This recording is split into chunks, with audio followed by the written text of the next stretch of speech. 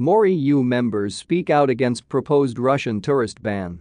The goal of sanctions is to punish the Russian government, not regular people, Portugal says. Cyprus and Portugal are refusing to back a proposal by several other EU nations to ban Russian tourists as part of anti-Moscow sanctions over the Ukraine conflict. Portugal believes that the fundamental objective of the sanctions is to punish the Russian war machine and not the Russian people, the Portuguese Foreign Ministry said in a statement to news website Eco on Friday. Kornelios Korneliou, General Secretary of the Cyprus Foreign Ministry, said his country also opposes a blanket ban on Russian travelers. It would be a decision in the wrong direction, Konreliou told Politico magazine on Friday. We believe in people-to-people contacts. Cyprus has a sizable population of Russian speakers, around 50,000 of whom live in the southern city of Limassol, according to Politico. We shouldn't prevent these communities from coming into contact with families and friends, Korneliou said.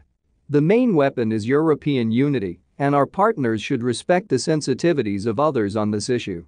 Greece suspended issuing visas to Russians in late June, but resumed the following month. Like Cyprus, Greece is a popular tourist destination for Russians and, according to Politico, Athens also opposes a total ban on Russian visitors. Several EU countries, including the Czech Republic, Poland, Latvia, Estonia and Finland, have been pushing for an EU-wide ban on Schengen visas for Russians. Estonian Foreign Minister Urmas Reinsalu told the TV channel Air this month that Russian citizens by their passivity bear moral responsibility for the actions of their government and that it is completely morally unacceptable to permit Russians to travel as tourists to Europe during the Russia-Ukraine conflict. That view was rejected by German Chancellor Olaf Scholz, who said the EU should not shut its doors to all Russian nationals. It is important to us to understand that there are a lot of people fleeing from Russia because they are disagreeing with the Russian regime, Scholz told reporters during a trip to Norway this week. The matter will be discussed at a meeting of EU foreign ministers in Prague on August 31.